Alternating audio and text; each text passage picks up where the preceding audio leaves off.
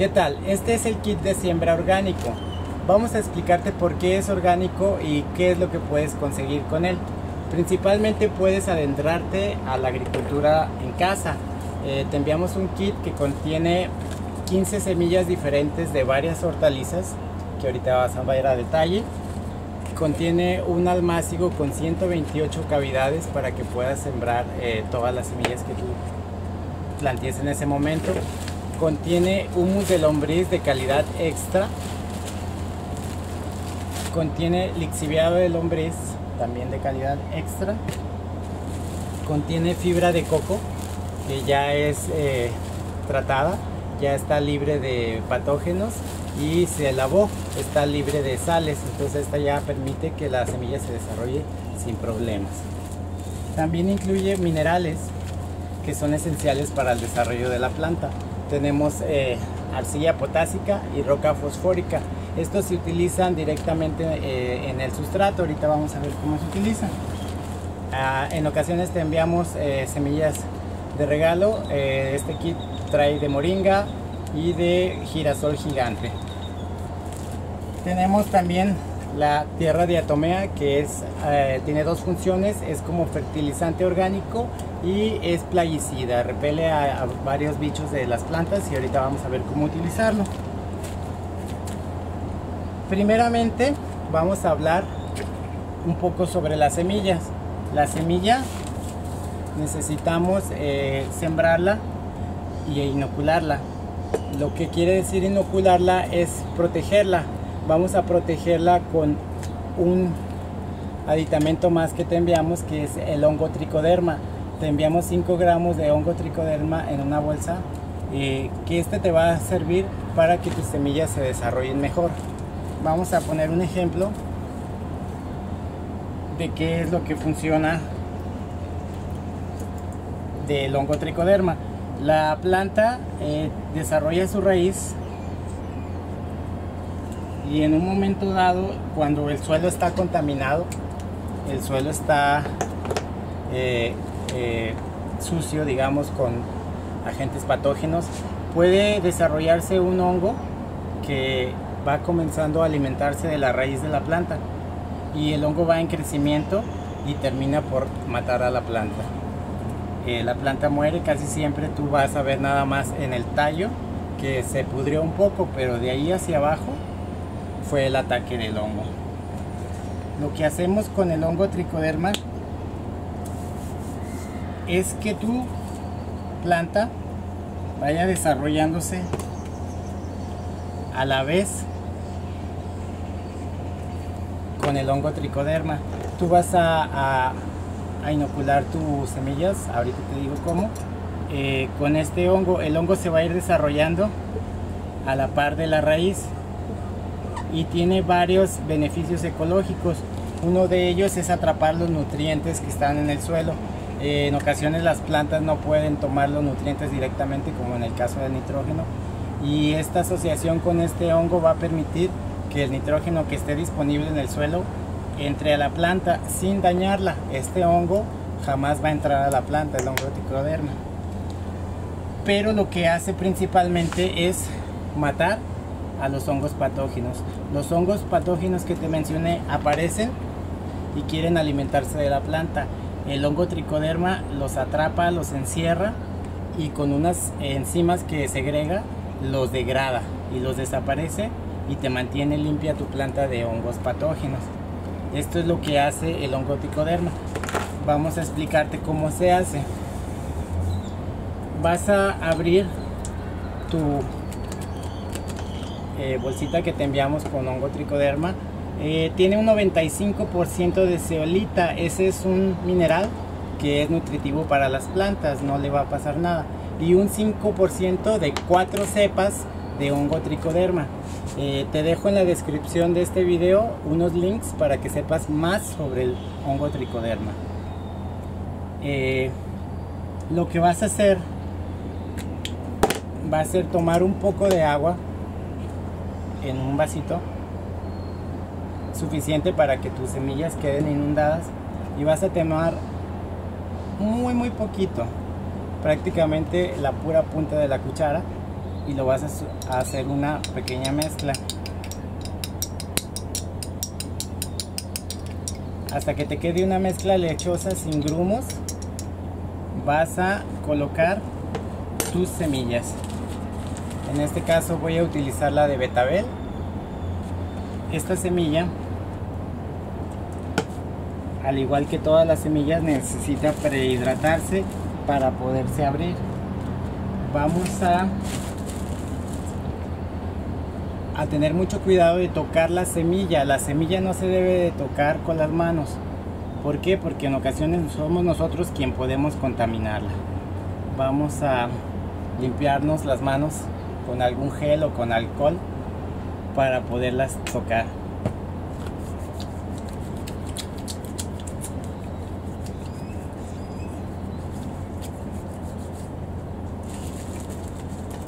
Ok.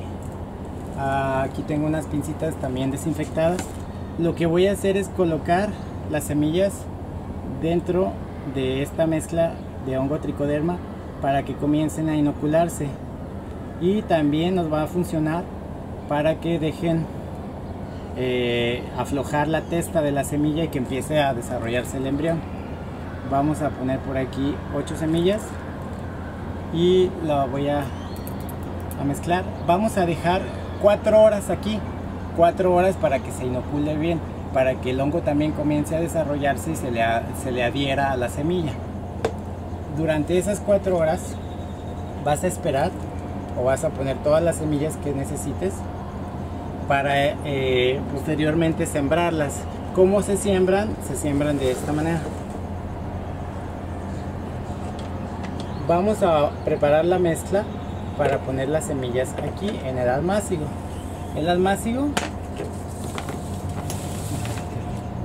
vas a necesitar un traste, un plástico más grande para que hagas tu mezcla. La fibra de coco, que en este caso es puro polvillo y es seleccionado, no trae fibra grande ni trae otro material que no sea fibra de coco. Esta fibra de coco vas a preparar tu mezcla. Puedes preparar la parte proporcional que tú necesites. En este caso la voy a hacer toda para sembrar, para que veas cuántos almácigos te completa la mezcla. Tenemos el humus de lombriz, se envían 2 bolsas de a kilo con calidad extra. La calidad extra permite asegurarnos que no viene contaminada y que no trae partículas que no sean humus de lombriz. Vamos a prepararlo con 2 kilos.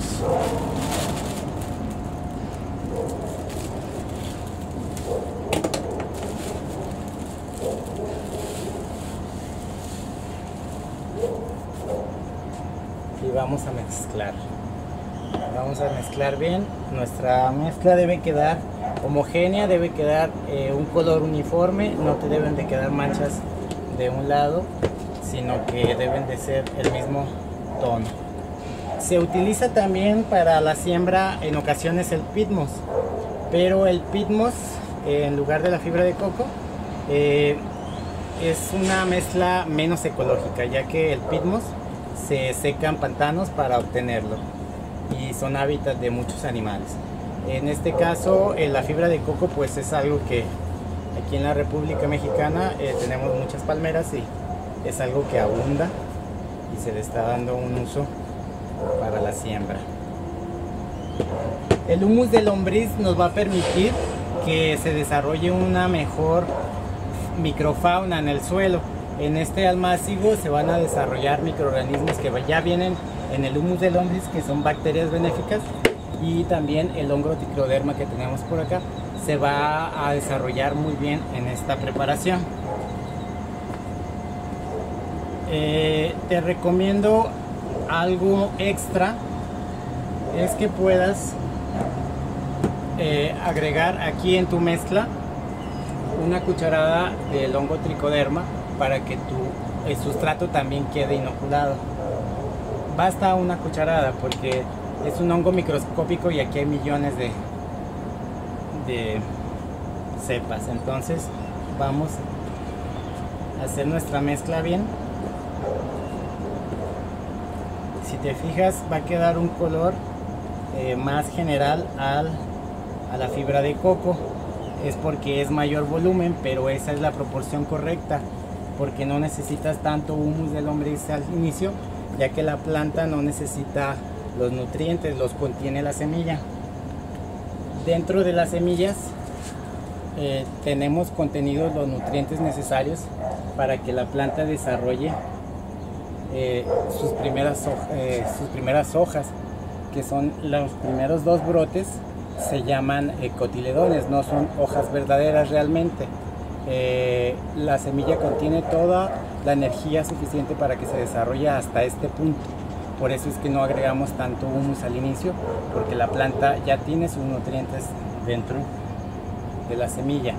Esta plántula, hasta el momento en que desarrolla sus hojas verdaderas, si ves aquí, estos dos son similares a estos, que son los cotiledones, son las primeras 2 hojas. Cuando a partir de estas 2 salen otro brote nuevo, son las hojas verdaderas. Por aquí ya podemos reconocer la forma de la hoja del pepino. Esta plántula ya necesita el trasplante, ya necesita ahora sí una cantidad de nutriente en su maceta, la correcta. Además, para eso te enviamos los minerales y te decimos la proporción. Vamos a agregar 1 litro de agua a la mezcla para que tenga mucho mejor adherencia, para que podamos meterlo mucho más fácil a las cavidades de nuestro almácigo. Vamos a dejar un rato que la humedad se reparta, porque al principio va a quedar toda por la parte superior. Vamos a dejarlo así las mismas 4 horas que vamos a esperar a que nuestro semilla ya quede inoculada. Vamos a dejar que esta humedad se reparta uniformemente para poderla colocar en nuestros almacenes. Transcurrido el tiempo, tu mezcla debe tener una humedad uniforme. Si te fijas, esta textura que quedó permite perfectamente que la raíz pase. Esto no se hace bolas y se desmorona fácil. Esto puede permitir que la raíz sea más factible. Vamos a colocarlo en el almacigo.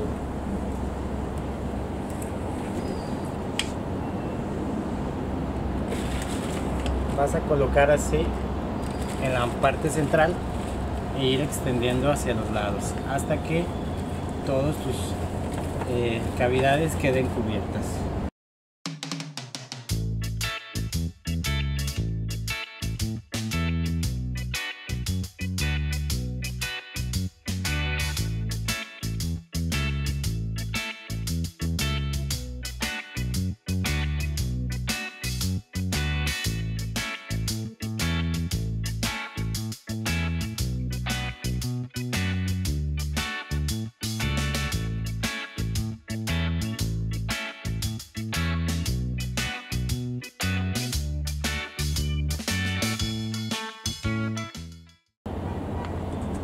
Listo, te va a quedar tu almácigo lleno hasta el borde. Hasta el borde es donde debes de quedar y no debe de apachurrarse ya, no deben de hacerse huecos. Esta mezcla que enviamos de 2 kilos de humus de lombriz y 5 litros de fibra de coco te va a funcionar aproximadamente para 5 almácigos completos. Puedes hacerlo 5 veces o puedes incluso pedirnos más almácigos. La semilla se va a sembrar cuidadosamente, te repito, unas pincillas de punta delgada te pueden servir para de una vez tú mismo enterrarla. Esta semilla se entierra, esta semilla se entierra aproximadamente el mismo tamaño de su cuerpo. Esa misma distancia la vas a enterrar aproximadamente 1/2 centímetro. La sueltas y en este caso vamos a hacer toda esta línea de puro betabel.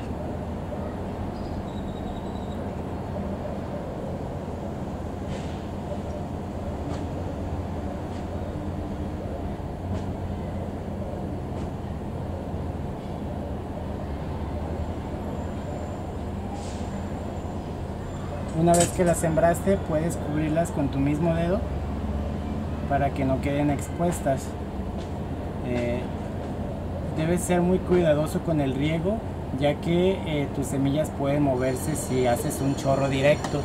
Lo que se recomienda es que utilices un rociador y que lo mantengas húmedo todos los días, hasta 2 veces por día, y que lo mantengas lejos de la luz del sol. Ahorita no necesitan hacer fotosíntesis, lo que necesita es el embrión salir de la semilla y comenzar a desarrollar. Él solo va a buscar la luz.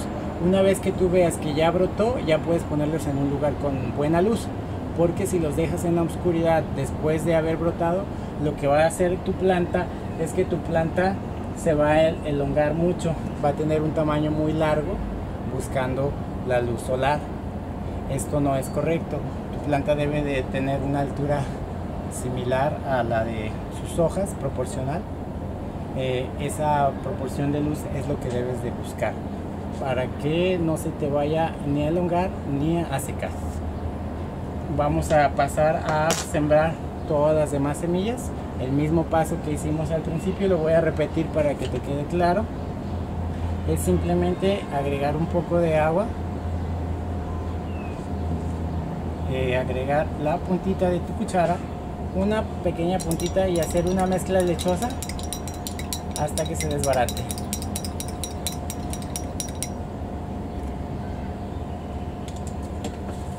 En este caso voy a usar semilla de espinaca.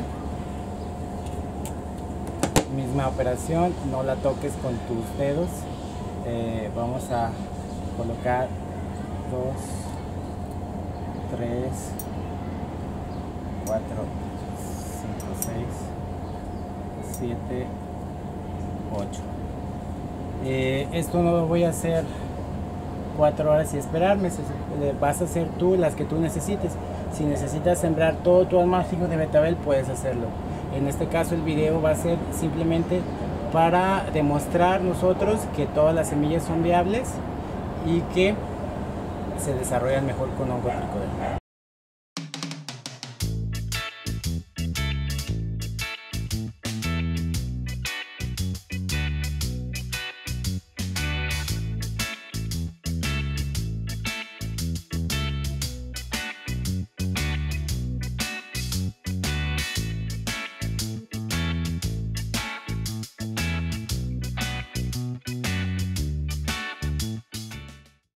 Muy bien, ya terminamos de sembrar las semillas.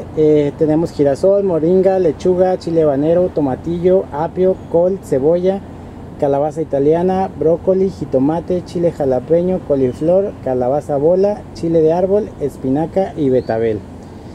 Solamente queda estar regando y cubrir la caja lejos del sol.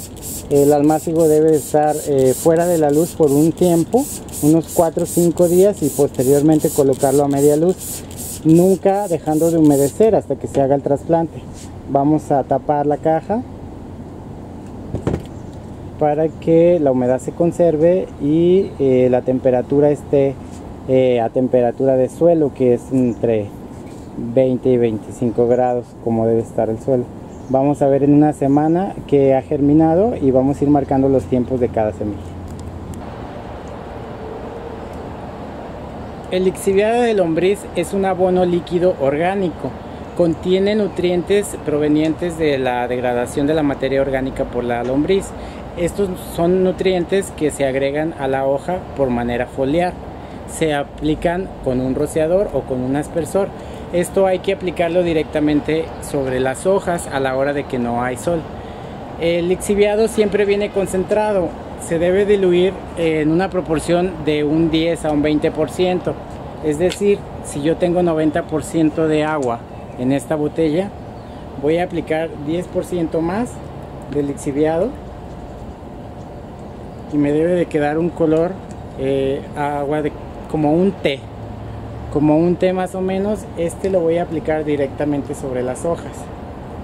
Con mi rociador voy a aplicar una capa para que la planta quede totalmente cubierta por sus hojas, por la parte superior y la parte inferior de la hoja. Esta es una planta de pepino Es de las mismas semillas que usted lleva en este kit de siembra. Si se fijan, cada florecita va a ser un pepino completo. Esta planta está muy sana y ha nacido dentro de una de nuestras cajas de lombriz. Nosotros estamos abonando foliarmente para que tenga una mejor nutrición. Esto se hace cuando el sol ya no está directo, puede ser en la noche o puede ser por la mañana muy temprano. Se recomienda para cualquier tipo de plantas. Lo que hace es fortalecer a la planta con todos sus nutrientes para que ésta sea resistente a inclemencias del tiempo, a plagas, y se hace más fuerte. También el lixiviado se puede aplicar como agua de riego. Se diluye igual de la misma proporción y en lugar de regar solo con agua sus macetas, puede aplicar un chorro de lixiviado periódicamente y de esta manera tener nutrida su planta, ya sea por vía hojas o por vía raíz. La tierra de atomea, su acción nutritiva en el suelo es una de sus partes, pero la otra parte es combatir plagas. Por aquí tenemos una peresquia, es un cactus con flores que está realmente invadida por varias plagas. Si alcanzamos a ver los puntos blancos aquí en las hojas, es un tipo conchuela. También por ahí le alcancé a ver araña roja, y también tiene una invasión en su suelo de esas pequeñas hormiguitas o llamados asquilines, que también están consumiendo la materia orgánica y pues están provocando que sus raíces no se afiancen bien, y está muy triste esta planta. Por aquí quiero, si se puede observar, esos animalitos blancos que están en la punta. El hongo, la tierra de atomea va a permitir que se libre de estas plagas poco a poco. No es un plaguicida instantáneo, pero la función que tiene es que el sílice produce cristales que son letales para los insectos, los desgarra y los deshidrata, y esto lo va a llevar a cabo al contacto.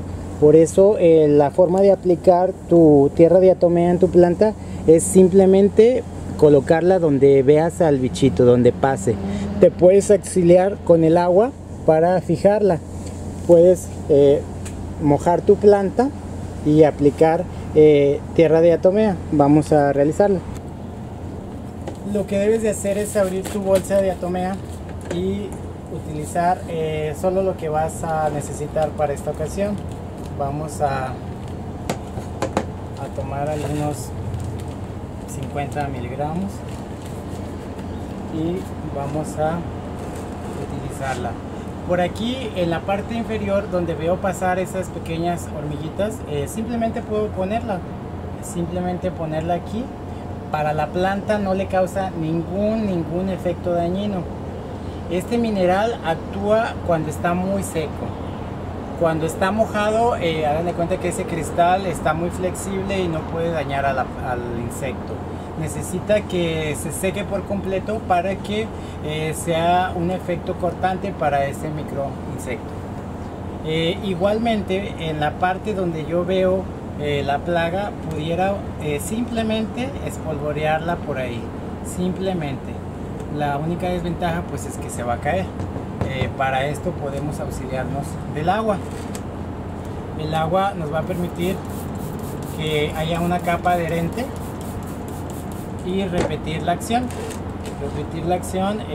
Colocar el polvillo de tierra de atomea por todas las hojas. Les repito, a la planta no le va a ocasionar absolutamente ningún daño, sino por el contrario, es un mineral que contiene varios oligoelementos y estos son nutritivos para la planta. Bastaría simplemente dejar la planta ahí. Una vez que se seca, los cristales ya están fijos ahí y los bichitos que van pasando por ahí se van cortando y cada vez se reproducen menos, se deshidratan y van muriendo poco a poco. Igual en algunos días vamos a ver cómo sanó esta planta. Otra opción para utilizar la tierra de diatomea, si la planta es muy grande, obviamente esto lo hago con una planta pequeña, pero si yo tuviera una planta muy grande, voy a diluir un poco de mi tierra de diatomea en agua y simplemente revolver que se haga una agua lechosa, y esta misma agua la pudiera aplicar así, ya sea aventando el chorro, aplicando con una regadera o auxiliándome de un rociador. El rociador, tener mucho cuidado porque cualquier partícula grande puede tapar nuestro rociador. Para este caso necesitaríamos utilizar una tela, un filtro, para quitar las partículas grandes que puedan tapar nuestro rociador. Una vez colado, vamos a utilizarlo en el rociador, y este rociador nos va a permitir ahora sí aplicar una capa parejita con la tierra de diatomea. Esto lo puede repetir usted las veces que sea necesario, a la planta no le va a pasar nada. Repítalo hasta que empiece a dejar de ver la plaga. Puede tardar 2, 3, hasta 4 semanas, pero es muy efectivo, y muchos insectos que tienen capa de quitina, como las hormigas, la conchuela, la araña roja, la mosca blanca, todos esos es muy efectivo, los desgarra al instante y los mata, y posteriormente nuestra planta estará nuevamente más vigorosa. Para llevar un correcto control de cada semilla, vamos a etiquetar cada columna con el nombre de la semilla. Por la parte de atrás vamos a colocar con un marcador de aceite cuántos días tardó en germinar, y esto nos va a ayudar a facilitarnos el control. Vamos a pegar las etiquetas de cada una.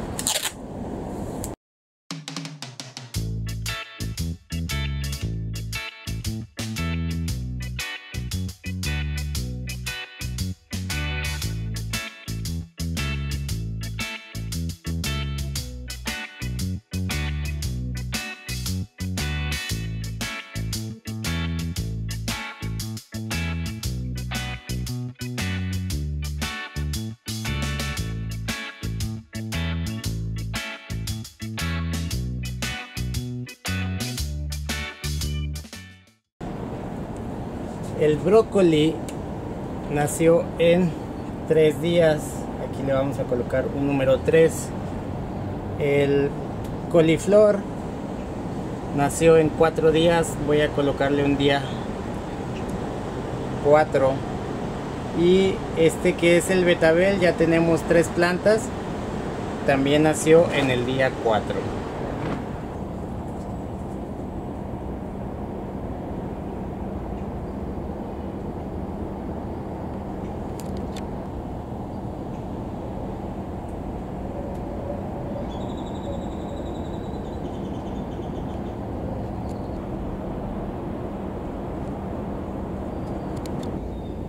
Tenemos el col, que en 5 días también brotó. Por aquí tenemos el col, la mayoría de la línea nació. También tenemos la calabaza italiana en el 5.º día, calabaza italiana 5 días, y la calabaza bola, que es muy similar, también en 5 días. Por aquí tenemos también a la espinaca. La espinaca también en 5 días. Este es el día 6, y los que han brotado son los jitomates. Ahí vemos jitomate, en el día 6 salió. Las espinacas crecieron un poco más. Ya todos los betabeles germinaron. La calabaza bola, todas las semillas germinaron. El brócoli como un poco más de la mitad. Y también tenemos que el girasol ya salió. Falta la moringa, la lechuga, los chiles y el tomatillo. Hoy es el día 7, el apio ya brotó. También la moringa parece que ya viene. El jitomate ya nacieron todas. La espinaca también nacieron todas. Nos sigue faltando los chiles. Y la cebolla ya viene una o dos. Y tenemos 8 días y por fin salió el tomatillo. Apenas brotó a los 8 días. Al igual que el chile jalapeño. Chile jalapeño a los 8 días ya brotó.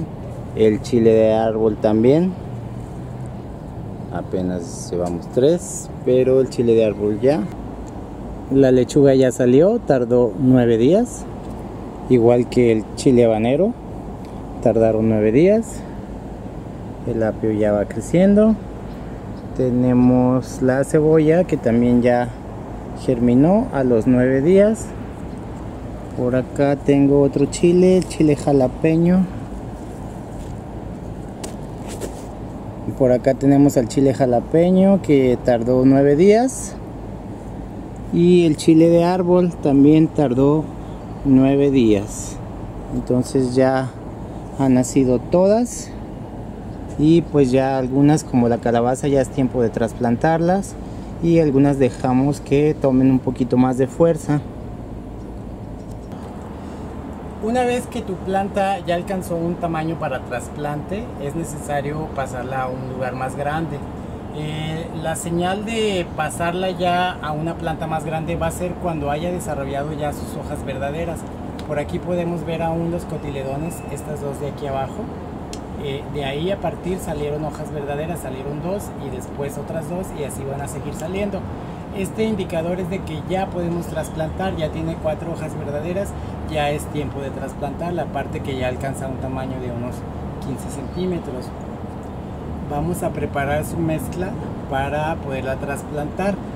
Dentro de esta mezcla vas a tener los minerales que se te envían.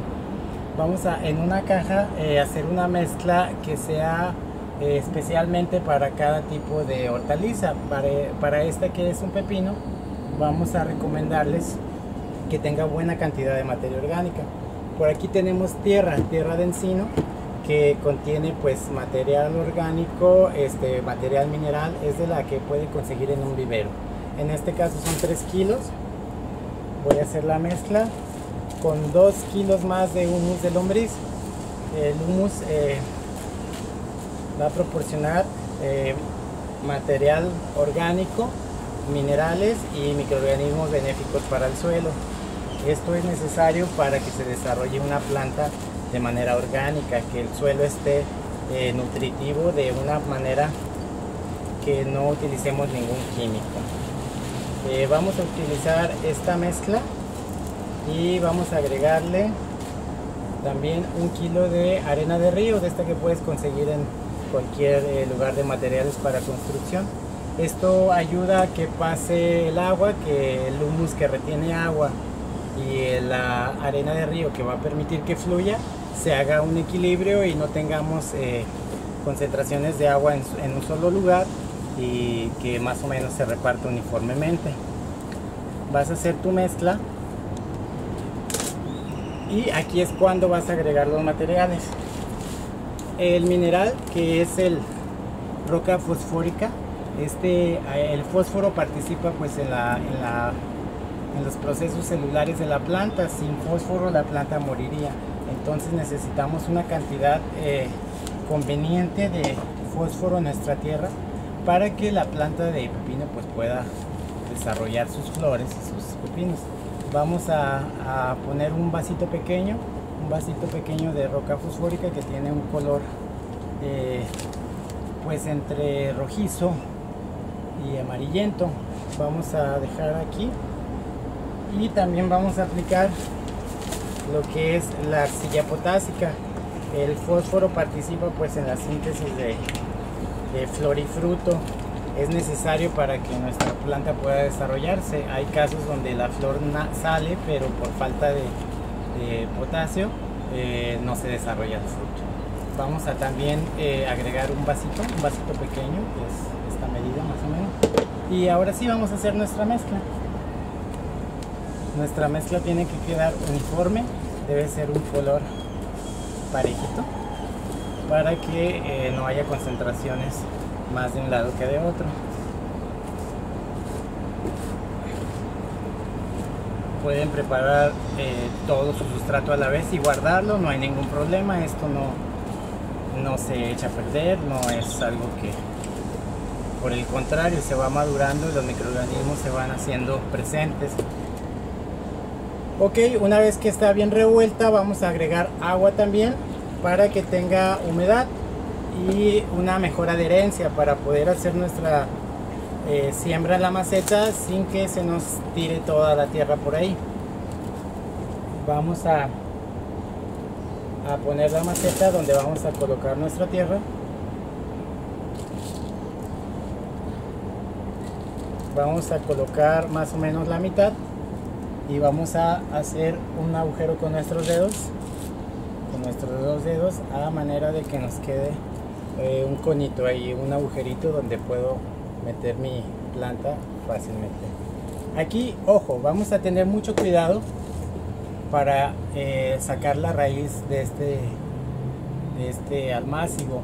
Vamos a sacarla sin que se nos rompa, con mucho cuidado, porque si se nos rompe la radícula, que es la parte más larga de la raíz, la planta ya moriría. Entonces, con mucho cuidado vamos a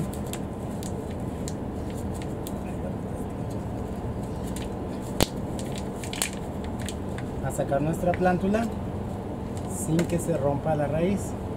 Vamos a ir sacando pedacito por pedacito y vamos a ver, aquí está su raíz completa. Si la vemos por ahí, es su raíz completita. Lo que vamos a hacer, vamos a inocular esta raíz con el hongo tricoderma. Les comenté al principio que el hongo tricoderma va a ayudar a que la planta se desarrolle mejor, alimentándose a través de los minerales que el hongo tricoderma le va a proporcionar a la planta, y también va a degradar hongos patógenos que se coman a la planta, como el hongo fusarium. Vamos a, con agua, lavar nuestra raíz y vamos a colocarla sobre el hongo tricoderma. O sea, simplemente vamos a que se empape, así como si estuviéramos haciendo un empanizado. Vamos a colocar nuestra raíz en el agujerito que pusimos. Tengan mucho cuidado que la raíz siempre vaya hacia abajo, si no después nuestra planta puede crecer torcida. Vamos a cerrar aquí. Vamos a dejar nuestra planta muy derechita y vamos a colocar más de nuestra mezcla. Siempre deben de dejar un dedo para el agua, para que el agua no se tire cuando vayamos a regar. Nuestra planta, al ser recién trasplantada, puede sufrir un estrés. Ese estrés se puede reducir sacrificando algunas de las hojas. Vamos a sacrificar las hojas verdaderas casi desde la base. Esto es para que la planta, que su raíz ahorita se va a ver debilitada, no gaste energía en alimentar estas dos hojas. Entonces la planta solo va a alimentar los brotes nuevos, y los brotes nuevos ya van a estar acostumbrados a este nutriente que contiene este sustrato y a estas condiciones. Por aquí puedo de hecho sacrificar las otras dos, ya que por aquí viene un brote nuevo, viene una hoja nueva, y esto me va a hacer que estos brotes nazcan fuertes y no estos que se me empezarían a secar o a enchinar. Esto sería medio raro. Vamos a agregar agua muy poca, suficiente para que el hongo al contacto con el agua empiece a activarse, pero no tanta agua para que se lave ese hongo y se corra y se nos salga por abajo de la raíz. Simplemente vamos a mantener húmedo. Y igual, siempre que hay un trasplante, lo mejor sería que no esté directamente al sol. La pueden poner en la sombra unos 3-4 días y esta planta ya se desarrollaría mucho mejor, alcanzando un buen tamaño en poco tiempo. Finalmente observamos el cactus, está mucho más firme, las hojas se levantaron un poco más, el tallo se observa pues dañado por la plaga que tenía, pero se ve que va recuperando. Las espinas que parecían muy delgadas, muy aguaditas, ya se ven firmes, se ven erectas, y pues la planta se nota con mayor salud, y esto también fue en 10 días.